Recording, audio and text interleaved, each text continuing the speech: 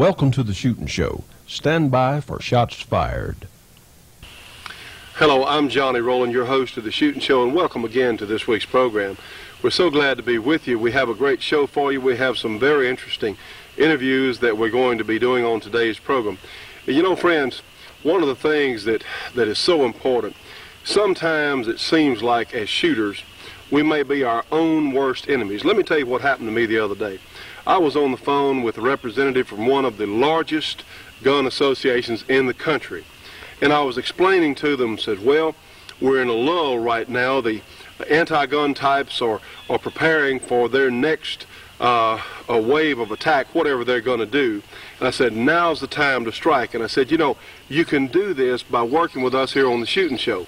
Well, this individual said, well, you're going to have to submit a plan to somebody in some city way over here, and then they're going to submit it to somebody in Washington or some other place, and then they're going to have it approved by another committee. I said, you don't understand. I said, we need to cut through the red tape. We've got to do some things because these people in Washington, some of these anti-gun types on local levels, they're going to take these guns away from us if we don't stand up and be counted now, if we don't put a stop to it. This lady said, well, this is the way we've always done it. I said, well, the way we've always done it is not working. We've got to do more things. I said, here's our program on 5 days a week nationwide. I said, you know, we're offering you an opportunity to work and present your message as a gun association out to the rest of the country. She said, well, this is the way we've always done it. Well, friends, let me tell you what. We cannot do the same old things that we've always done in the past. We've got to make a stand. We've got to get on the phone and write letters to some of these congressmen, because really that's where our hope is in the House of Representatives, because those people are only there for 2 years. That's not long enough. I've heard senators say, well, they pulled some bone or did some stunt, say, well, in 6 years people will have forgotten about it. Well, apparently there's some truth to that. But the House of Representatives, they're only there for 2 years, and they're running for re-election. Friends, here's what we can do. We can contact our representative and tell them how we feel. Let them know we've got to write those letters, and we're going to be telling you how to do that. One of the things you can do is join the Shootin' Show Gun Club, because, friends, it's a tremendous help to us through our own gun club, helping us reach more and more people, because if we don't do it, well, who's going to?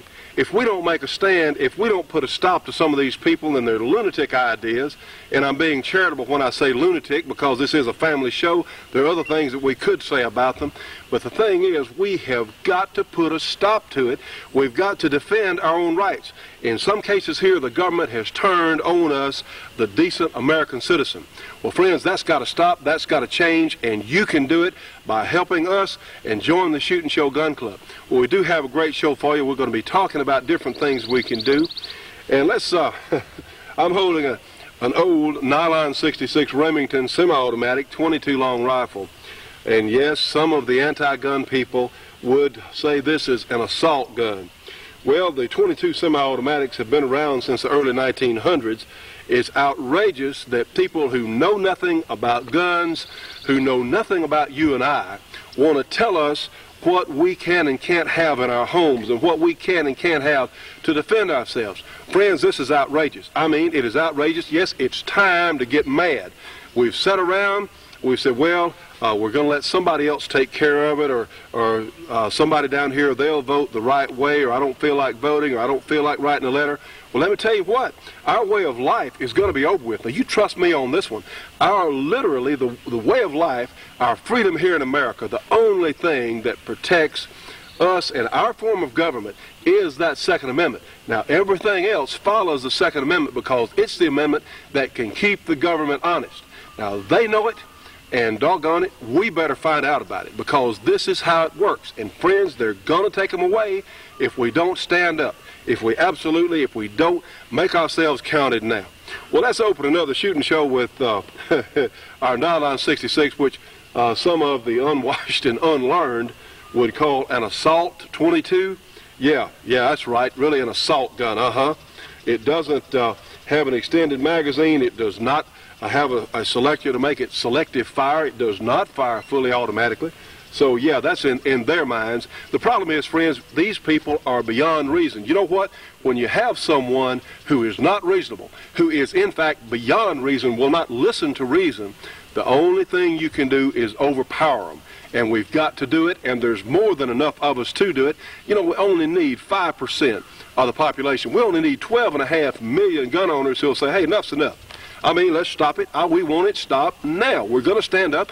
We're not going to let them get away with it. It only takes 12.5 million people who are dedicated out of our entire population to do just about anything we want to do. And friends, we have got to do it. So sign up here, because doggone it, we're doing everything we can on the Shootin' Show. Well, let's open another Shootin' Show. You know, the front sight, the key to accuracy is focusing in on that front sight. It doesn't matter whether it's upside down or behind the gun with a mirror, whatever, as long as you can focus on that front sight. So let's shoot a steel plate with in, shall we say, a different position.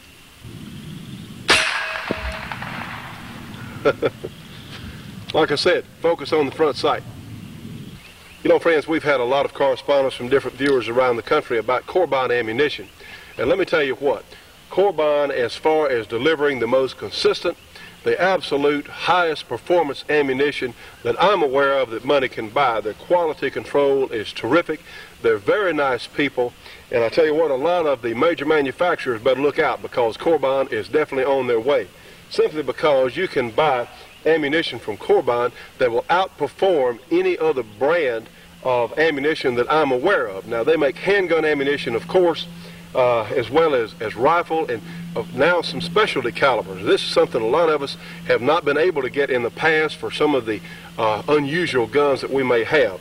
Well, just for grand, since we're here is a standard ball 45 ACP. Let's shoot our water jug here. And this is the same ammunition, essentially, that has really been famous in this old Warhorse 1911 since just after 1900. And no one will dispute that the 45 ACP, as it comes even in a ball round, is an effective handgun round. So let's look at our water jug here. It's going to fall over, but watch it when the bullet hits it. Okay. See, we've got a hole in and hole out. And it sort of fell off the block there, and yes, it's just going to let the water run out. Well, let's try the same drill. Put that over there. File 13. Let's try the same drill. We have another volunteer water jug here. Let's take a Corbine 45 ACP, 200 grain jacketed hollow point bullet, moving at about 1,075 or 1,100 feet per second. Let's try the same drill.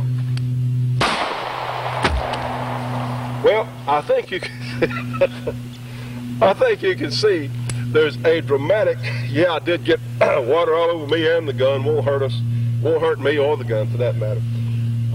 You can see the difference that velocity makes. Now, some may say, well, you're shooting water jugs, but what we're showing here is a little bit of the, shall we say, the difference in striking energy. Of course, you have hole in, hole out, but it also blew the bottom out strictly due to the hydraulic shock of that big bullet expanding in that velocity. So, needless to say, I'm a big fan. If you come out here and you find me wearing my 45 ACP, you can bet that there's going to be some Corbine ammunition in that government model. Now, friends, of course, they make a complete line of the highest performance ammunition, some of the best ammunition, I think, that money can buy at any price. So for information on the Corbine product line, call them at 1-800-626-7266. Again, 1-800-626-7266.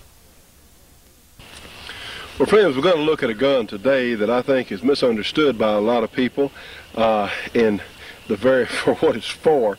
We're going to look at a two-shot Derringer in .22 Magnum. Now, this particular gun is, when we show a close-up of it in a moment, you're going to see it's, shall we say, not real pretty. My father bought this gun back in the early 1960s, and I don't even know what brand it is. It is apparently made in Germany. It has Germany on the side there. And it's made in the Remington pattern. This particular old gun, of course, we've had it all these years. They have a little latch here on the side, and we'll take a closer look in a second.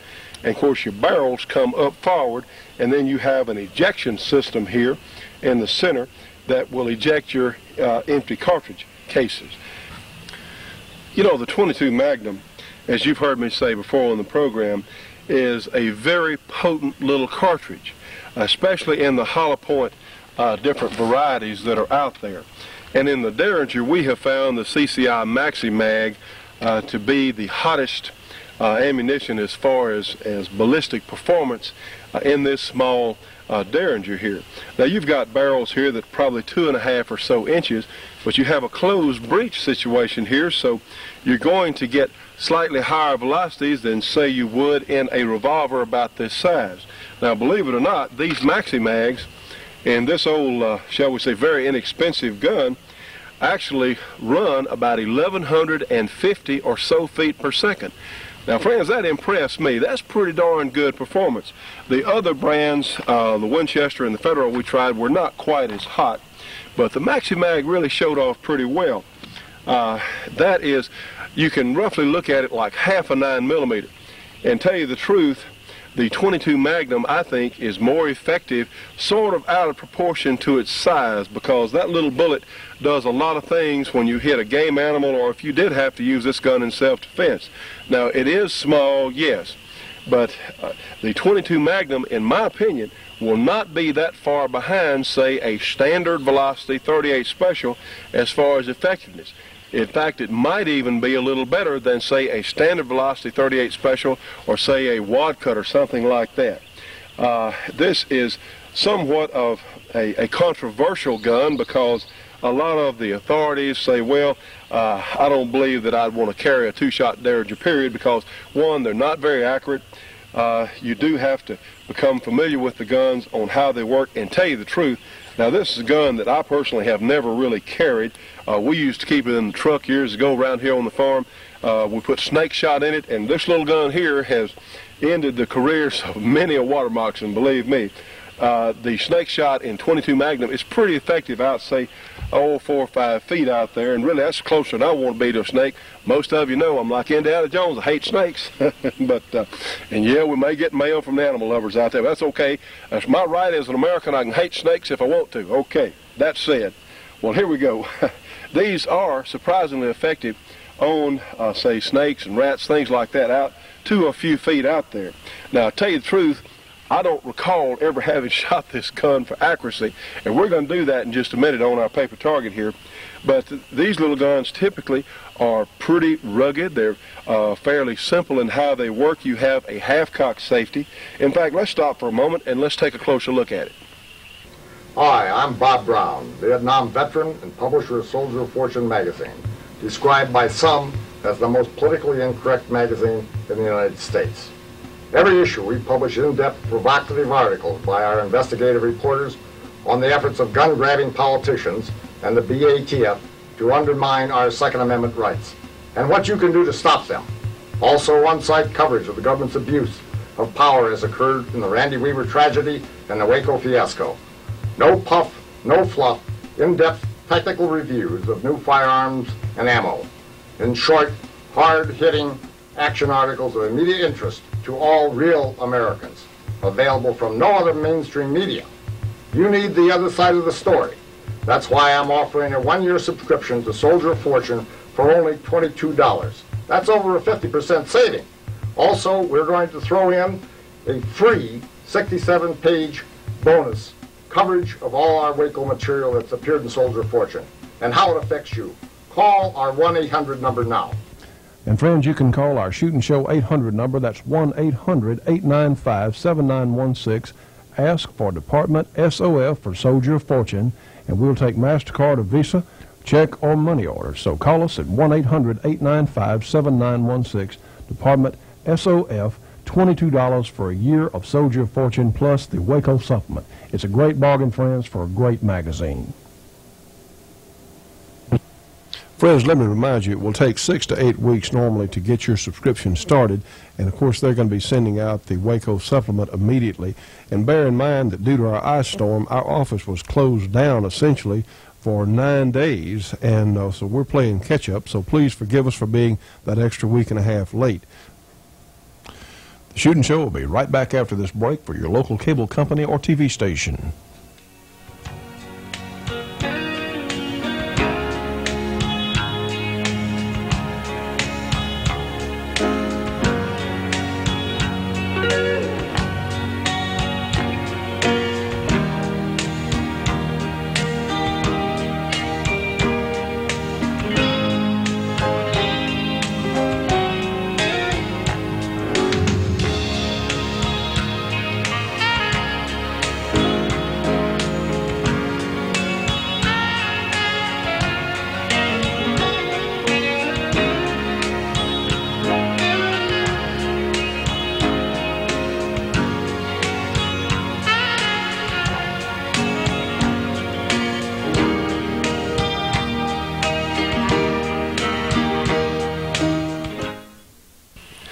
Now, friends, you can tell, yes, indeed, the Derringer is a very small handgun. And as we were looking a moment ago, we have a latch here on the side. You'll pull the latch all the way around, and then the barrels tip up. Now, of course, there are a number of different companies today making Derringers, such as the American Derringer Company down in Waco, Texas, the Davis Derringers, which are similar in the way they work. Now, this particular gun, you can see, here is your ejector right here. As you can see, there is no safety anywhere on this particular old gun, and there are a lot of these out there except a half cock on the hammer. And I don't know if I would be comfortable carrying. I would be afraid that maybe if you dropped the gun and it fell on the hammer, I don't know, it might go off, it might not. Now, we're looking at a product here of a company that probably, for that matter, no longer even exists.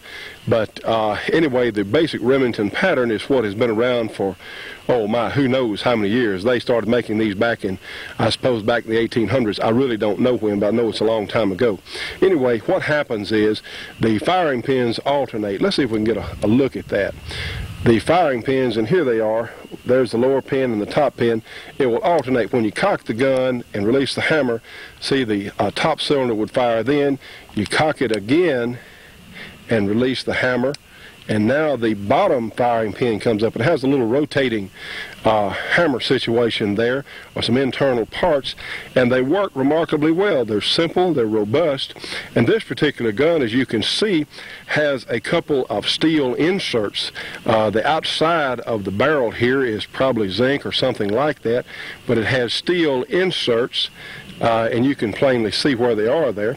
But I tell you what, the old gun wasn't very expensive. I imagine it was about $25 or so back about 1962.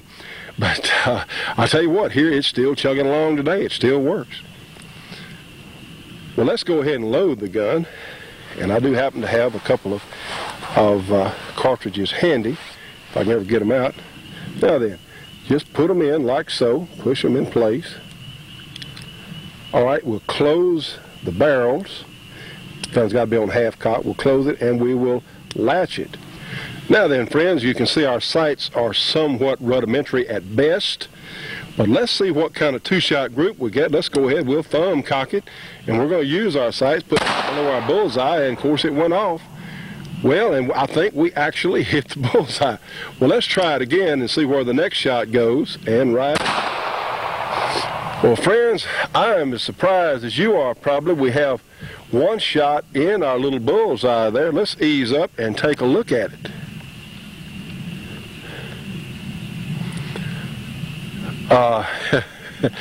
I'm certainly surprised that we had accuracy that good. We're at about 10 feet from the target, I suppose, and that's actually, believe it or not, only about a half or 3/4 of an inch apart. So I am somewhat surprised on the accuracy of our old two-shooter here. Now, friends, tell you the truth, you may be surprised at the accuracy, but no more than me. My goodness. Of course, I don't know if it'll do it again or not, but I know that my father used to be able to shoot snakes pretty well with 22 Magnum ammunition. I tell you what, this is the sort of gun that would best be termed as a backup gun, or a gun that maybe you're going to keep snake shot in it, or maybe a gun that is small enough for you to hide somewhere. The new ones have a little safety mechanism like the American Derringer. This one does not. On these old guns that are similar to this, I just don't know if I would carry it loaded or not. Of course, the gun's no good to you if you're going to carry it unloaded. But I think let's say it appears to be a fairly robust half-cocked notch. That's the only safety you've got. But thankfully, the newer models do have a positive safety. But I tell you what, for what it is, 22 Magnum in this small gun that's very easily concealable. And let me remind you, we never advocate breaking the law, but concealed carry permits are available in many places in the country.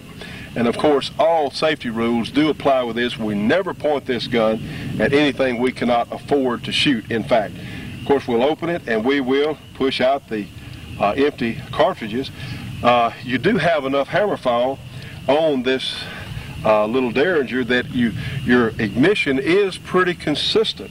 So, you know, if you're looking, of course, just wanting one of these guns and owning one for collection purposes, as far as I'm concerned, is certainly enough reason to have one. But the Derringers do have a place. One, to back up a larger gun, or possibly you might be in some situation where you could not have a larger gun. Although the small revolvers are not a whole lot bigger than this, but for that matter, maybe just like the simplicity of the Derringer. Well, the 22 Magnum now is loud. It is, and it has a little muzzle flash. This is no joke now. And friends, this is basically an up-close and personal defense gun. And of course, the 22 Magnum up close is certainly going to have quite a bit of power. Like, as I said earlier, maybe more than we would normally think. But these are simple to operate guns, and it is definitely an alternative. And like we say, if you just like Derringers, well, there's no reason in the world you shouldn't be able to own one. You know, friends, we never know about a particular gun when we get all kinds of things that come through our program here. You just don't know. And in fact, even a little gun like this, very inexpensive, that's probably 35 or at least 30 some odd years old, can display surprising accuracy. Let's look at our steel plate out here at about 15 yards.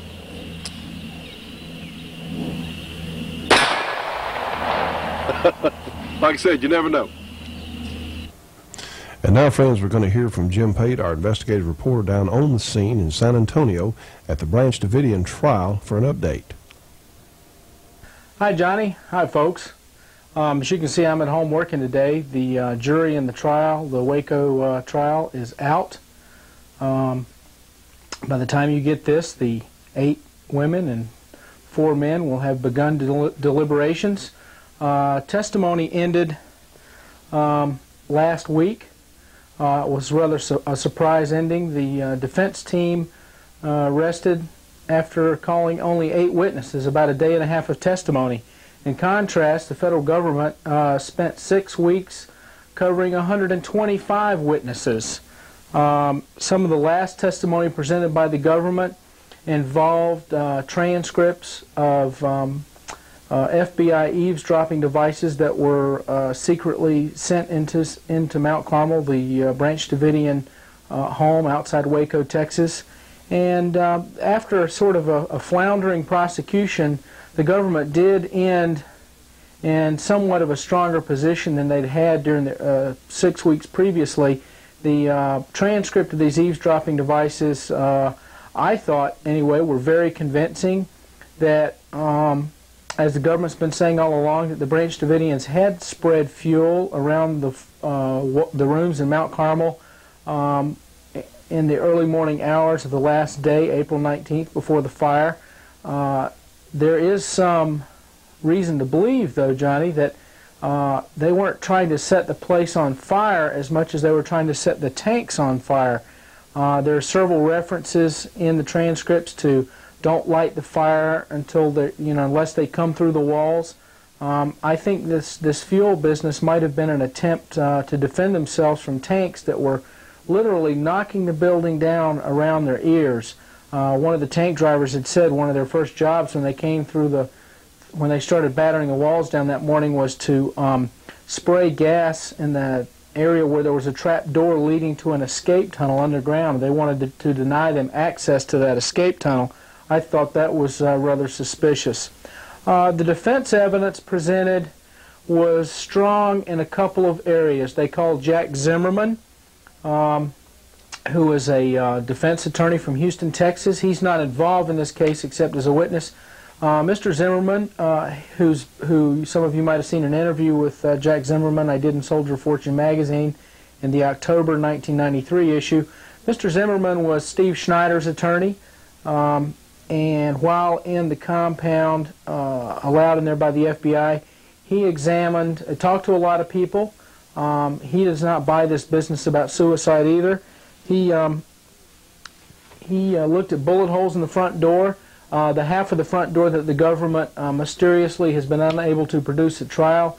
Mr. Zimmerman, who's a very seasoned combat veteran from Vietnam and is still a judge in the Marine Corps Reserve, said that all of these were entry holes, and he called them a spray pattern, like a machine gun. And this was the door that David Koresh had opened when he went to talk to the ATF agents.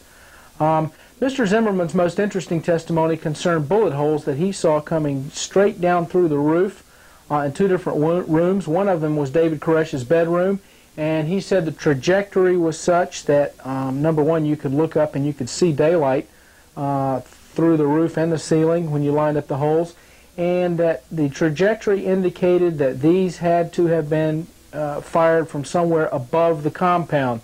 Now, several of the Branch Davidians have said that they were fired on by helicopters.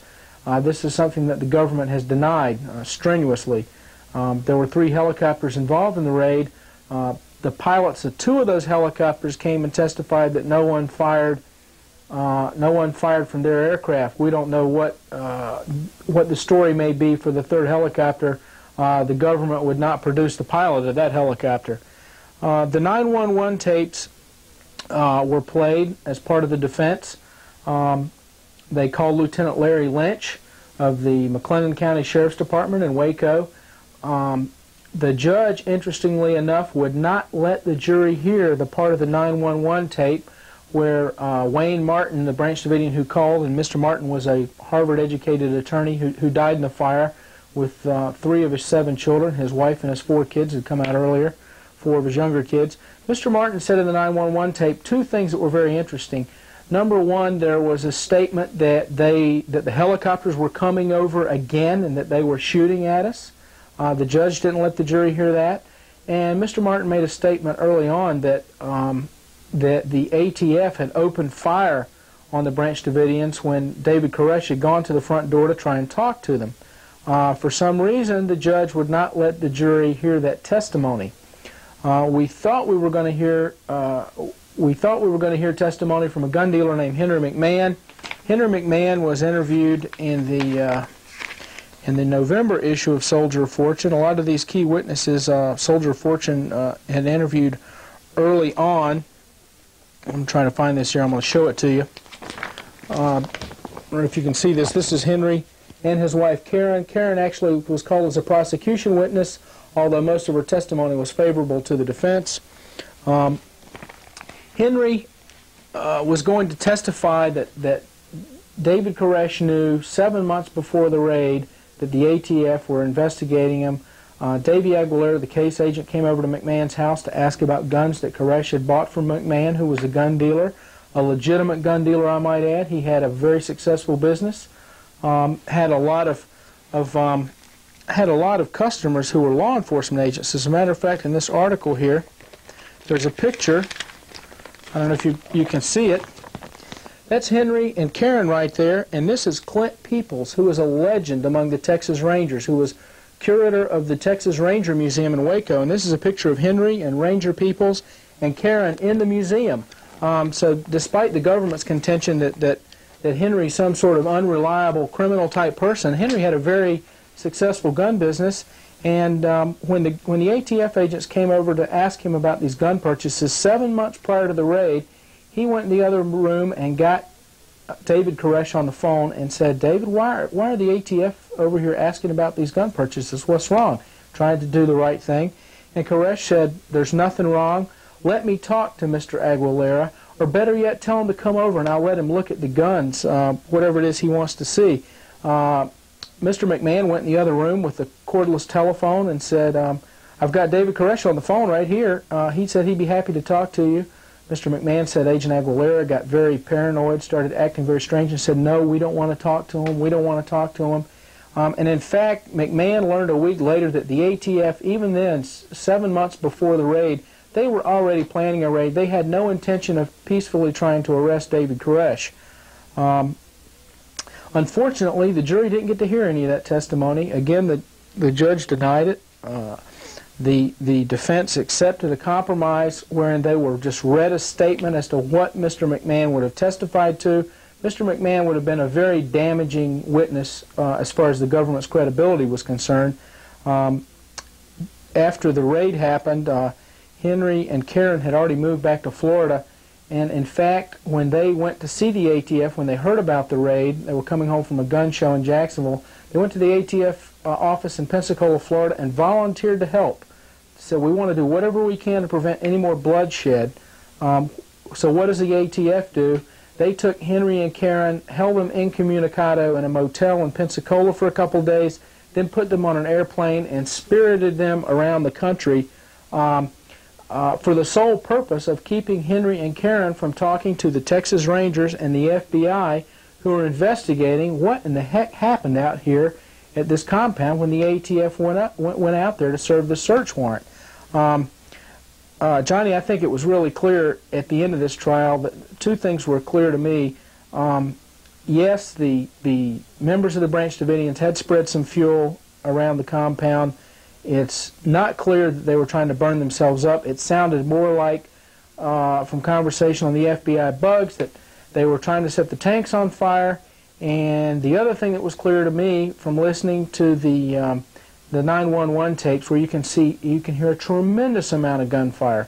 It was clear that number one, the ATF started the gunfight, and number two, every time that Lieutenant Lynch from the Sheriff's Department would convince the Davidians to stop shooting, then the ATF agents outside would not honor their half of the agreement, and 2 or 3 times they opened up again and started the gunfight all over again, trying to press that tactical advantage.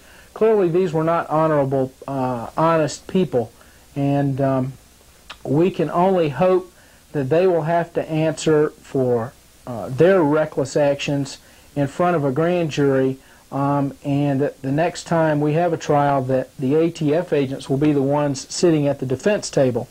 The judge has now said that he will let the jurors consider the self-defense argument that the defense attorneys have struggled for 6 weeks to put forward. The only problem with that is he's denied in many cases their efforts to present evidence tending to show self-defense. So while the defense attorneys can argue self-defense in a final argument, they don't have a lot of facts and evidence to press that argument with. So he's sort of hobbled them in what they can do as far as that goes. By the time I talk to you again, like I said, the jury's going to be out deliberating, and I would expect we'd have a verdict in a week or two. Final arguments are due tomorrow, and then the jury will be deliberating. That'll be by Thursday, of course. That's when this will be on the air. And I'll be back to you next week and let you know what's going on down here in San Antonio with the Branch Davidian trial. From San Antonio for Shootin' Show and Soldier of Fortune magazine, this is Jim Pate. Thanks a lot, Johnny. See you next week. The Shootin' Show will be right back after this break for your local cable company or TV station.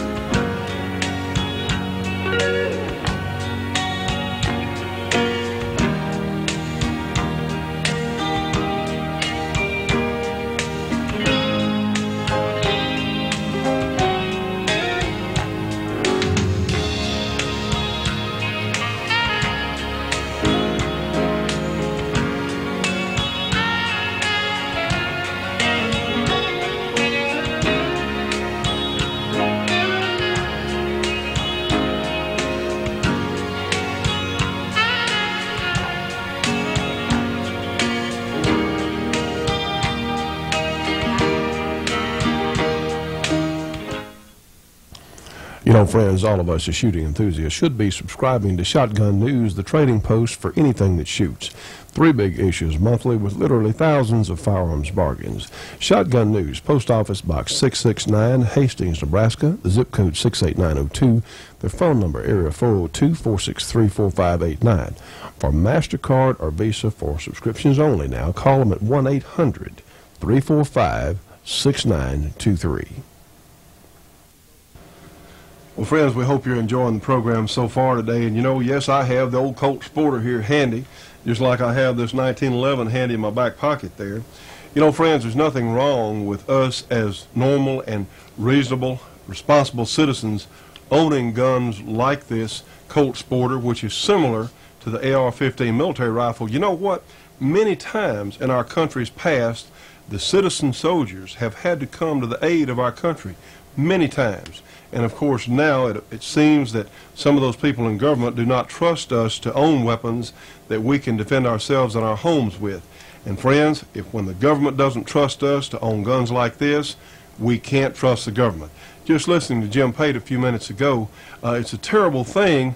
It looks like the deck was stacked against the defense down there in San Antonio. It's very distressing to see what is happening when you go up before a court like that and it appears that they may not get a fair shake. Now that's just an opinion.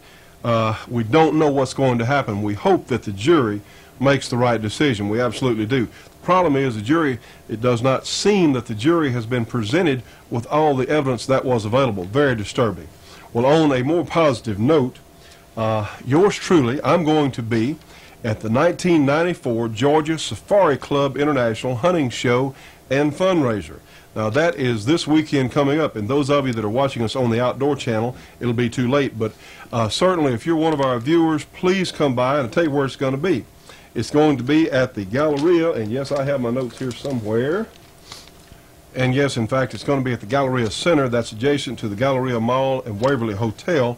And let me tell you where that is. It's on, it intersects I-285 around Atlanta and I-75, and it's between I-75 North and Highway 41, those exits on the loop there, 285 around Atlanta. Now that's going to be Saturday on February 26th. So please, if you're one of our viewers, please come by that day. Come by the gun show because there are going to be some really interesting things on display there. And yours truly will be walking around with a camera doing interviews. And please come up and say hello. I'll be certainly glad to meet you. But we're going to be there this coming Saturday. And let me remind you, those folks on the Outdoor Channel Network that watch us, you can also catch our program on satellite on Thursday evenings at 9 o'clock Eastern on Galaxy 4 Channel 7. Again, 9 o'clock Eastern on G4 Channel 7 if you'd like to see our program on Thursday nights. Friends, we appreciate so much all of your letters and cards. The Shootin' Show Gun Club is coming along well. We need your help because we have so many things to do. As we've said earlier in the program, there are things going on in the government that literally have to be stopped, and we have got to do it. So please, if you can, join the Shootin' Show Gun Club today. Only $25 for an annual membership. You get to buy from the Bullet Express at our cost plus 10% plus shipping and handling. As we've said before, if you buy very much, you're going to get your membership fee back anyway. But we appreciate so much you folks being out there because we have a terrific job to be done. And if not us, well, who? And if not now, then when? So we have to do it. So we need your help. Please join the Shootin' Show Gun Club today. And now, friends, here's Art Alphin. That is Lieutenant Colonel Art Alphin, retired, formerly an instructor at West Point, now with the great A-Square Company in Bedford, Kentucky, building some of the finest big-game rifles and ammunition in the world. For information on Art's products from A-Square, call them at area 502-255-7456.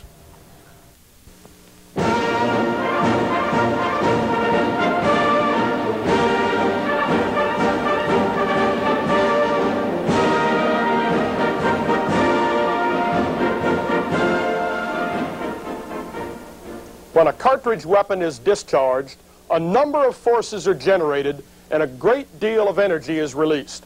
The idea of using these forces or the energy in order to cycle the weapon surfaced in the 1880s. Though many people worked on putting this idea to use, such as McLean, Lewis, and Hotchkiss, I would like to concentrate on two major contributors whose designs made a mark on the course of warfare. These are Hiram Maxim and John Browning. Maxim harnessed the recoil forces generated upon discharge in order to cycle the weapon. By the 1880s, he had some practical designs. Though they worked reasonably well, his automatic weapons became what we understand to be a machine gun only after the introduction of smokeless powder and jacketed bullets. You have seen these developments in a previous tape. By 1893, Maxim was selling perfectly functional machine guns. Among their first recorded uses was action in the Matabele War of that same year. The painting Brave Men depicts the death of Alan Wilson's Shangani Patrol. The patrol was an advance element of Forbes's mobile column. After the Nabili had annihilated Wilson, their 7,000-man army advanced on Forbes, who credited his salvation to the Maxim machine gun. Maxim worked at refining his designs, and by 1908, the Maxim machine gun had been adopted by Germany and was made under license there. The same weapon was adopted and manufactured in England, where it was known as the Vickers. John Moses Browning had been working on another method of cycling an automatic weapon using the very same gases which propelled the projectile. His first workable designs were made by Colt Marlin and used in the Spanish-American War. When the bullet passed a hole or gas port located underneath the barrel, gas escaped and pressed on a lever. The lever rode all the way back and then was pushed forward by a spring, thereby completely cycling the weapon. For obvious reasons, this gun was nicknamed the Potato Digger. As war clouds loomed, Browning quickly branched aside and designed a machine gun using Maxim's short recoil idea, since short recoil was a good bit more compatible with water cooling. Without getting into French or Austrian variations, you can safely assume that every major combatant in World War I entered the war with a machine gun. The capabilities of all of them were quite similar. I will use this Browning 1917 water-cooled as a good example. Most of these weapons fed from a belt.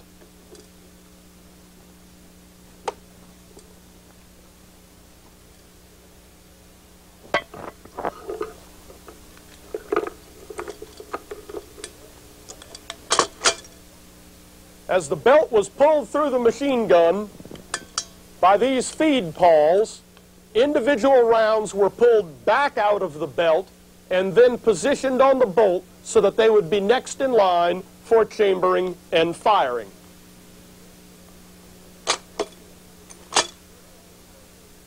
The Browning and the Maxim worked on the short recoil principle.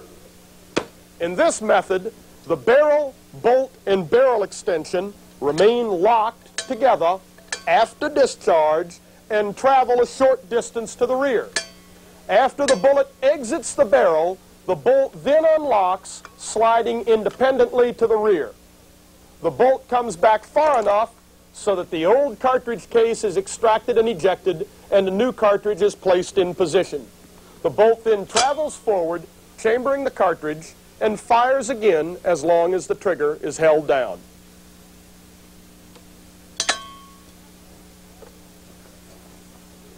The Maxim, Browning, and many others were water-cooled. The barrel was surrounded by a water jacket holding approximately 5 quarts of water. After 600 rounds of continuous fire, the water would be brought to a boil and steam would exit through a steam bleed-over valve down through this hose into a condenser bucket.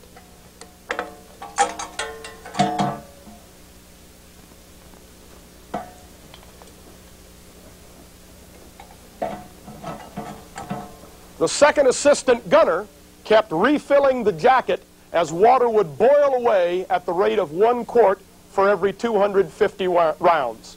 Though the water did boil away, it was recovered in the condenser bucket. It also stabilized the operating temperature of the weapon and allowed continuous, sustained fire. All of these weapons were extremely accurate and fired their rounds into a very small group, which, in machine gun terminology, is called the beaten zone.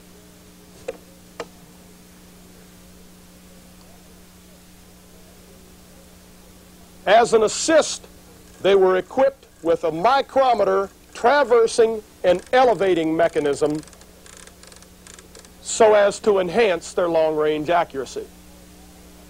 They also were chambered for the full-powered rifle cartridges of the nations involved, such as the 30-06 or 8mm Mauser.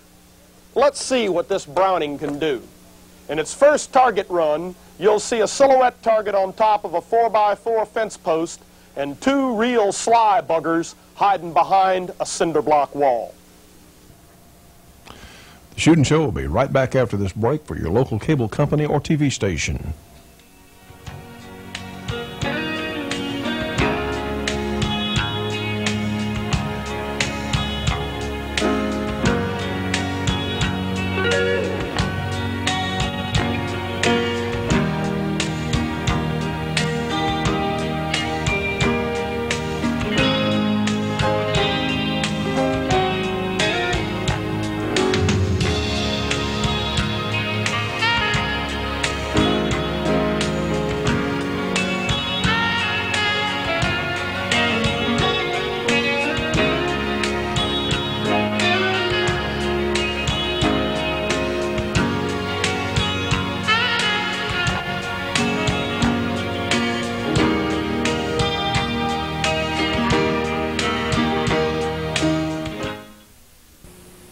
Did you ever try to throw an axe, throw a tomahawk, or throw a knife?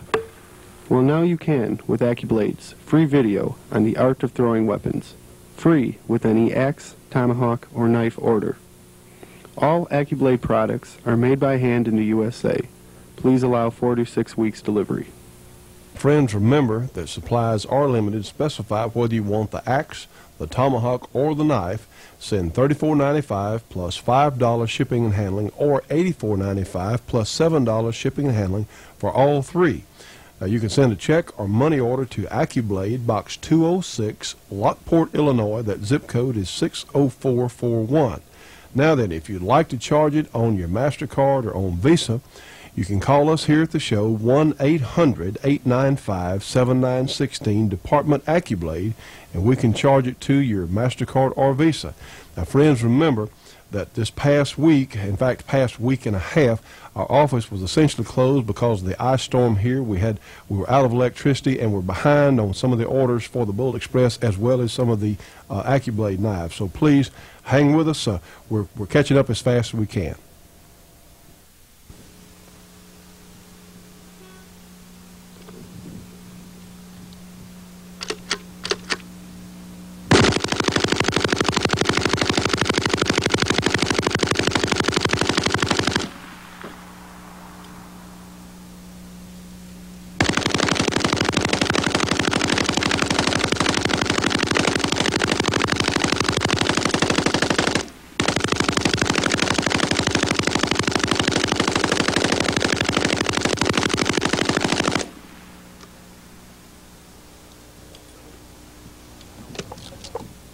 That's pretty impressive. The Browning fired such a small group that it had no problem cutting down the 4x4 post in short order. Both the wall and the two guys hiding behind it took a severe drubbing. This latter target illustrates a point. A wall, unless it is solid masonry, is no real protection against small arms fire from full-powered rifle cartridges. Next, we'll engage a group of targets in the open using the traversing and elevating mechanism, and a final assault of targets on line. See if you can spot some advantages and disadvantages of the water-cooled.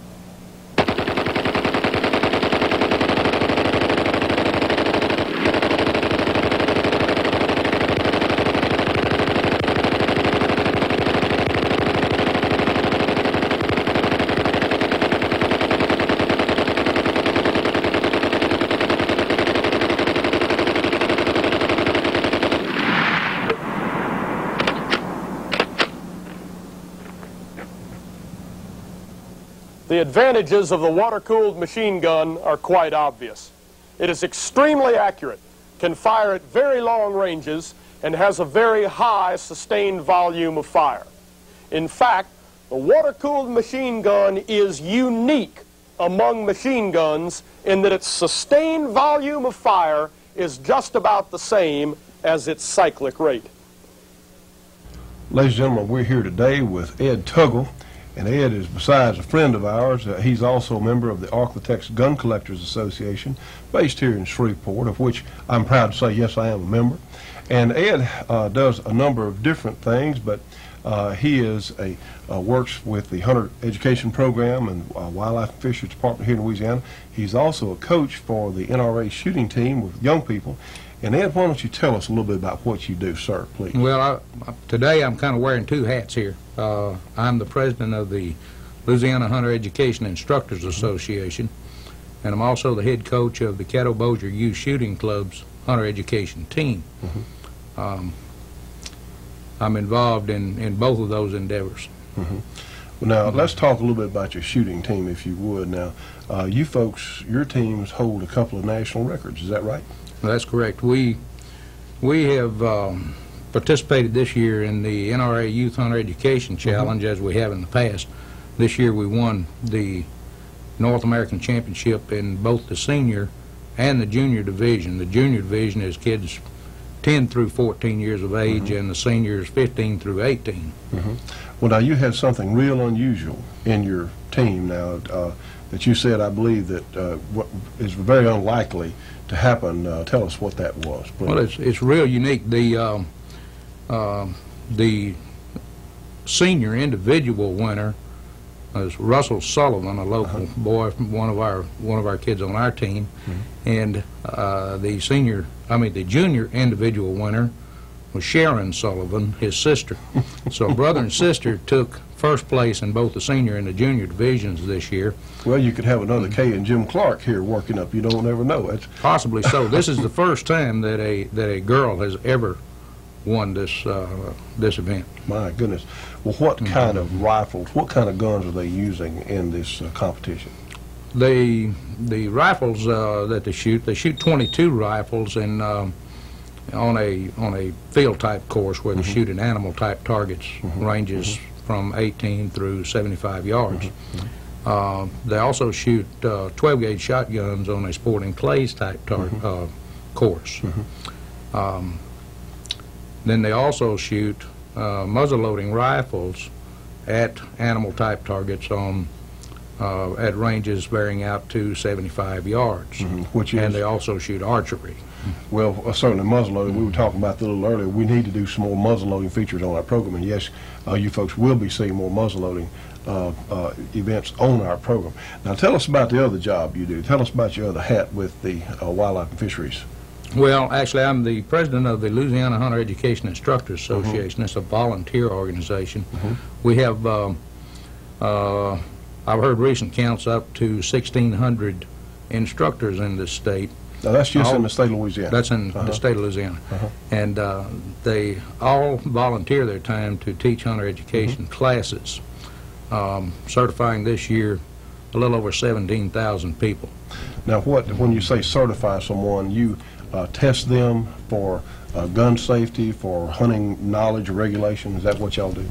We teach a class in hunter education that consists of ethics, wildlife management, of course firearm safety, and many aspects of hunter education. The class is a minimum 10 hours long. Ours usually run about 14 here. Well, you know, this is a good point. A lot of times the anti-gun types will say, well, there's no training available or whatever for people, but there is. And you have some very fine people like Ed here who are down there donating their time or volunteering their time to help a lot of, mostly younger people, I'm going to guess, that come through your courses. Am I right? It's true. We do have a lot of young people coming because now it's a mandatory thing. Anybody born on or after September the 1st, 1969 has to have the hunter education certificate, which they will receive in this class, in order to purchase a hunting license in this state. So they have to be certified before they can get a hunting license. And we're in support of programs like this because, you know, friends, there are a lot of us out there, and we've got to start doing more to, one, teach people how to properly use firearms and teach people about, as you said a moment ago, the ethics of hunting. Because there are a number of things. You know, you don't shoot at noise in the woods. That's a no-no. You just don't do that. And I'm sure you cover things like this about hunter safety, of how where to unload your gun before getting in a vehicle, things like this. And we certainly applaud your efforts there. And Ed, we appreciate so much you coming down to be with us today. And the good news is there are some other gentlemen out there. In fact, I'm sure you have some women in the instructor program in different places in the country. And we're in support of their efforts because we need everyone to do everything they can to ensure, one, safe gun handling and to ensure our future as hunters. You know, reliving the past can sometimes open up a whole new future. Hi, I'm Grits Gresham, and take it from me, muzzleloading guns offer a brand new kind of old-fashioned shooting fun. Muzzleloaders provide a uniquely different way to test your shooting skills, and you can also hunt during the special muzzleloading season. So take a step back in time and give muzzleloading a try. And to make sure you get the right black powder gun and gear you need, see the real pro in your community. Well, friends, we want to remind you that we're going to be in Atlanta, Georgia on Saturday, February 26th. That's this weekend from when we're doing the show now. And we're going to be at the Georgia Safari Club International Hunting Show and Fundraiser. Now, that's going to be at the Galleria Center, adjacent to the Galleria Mall and Waverly Hotel, there in Atlanta, Georgia. Now, I'm going to be there most of the day on Saturday, and please, if you're a viewer of the program, come on by and say hello. We'd be awfully glad to meet you. Until next week, of course, we've run out of time on today's program, but please join the Shootin' Show Gun Club today, and we'll see you next time on another Shootin' Show.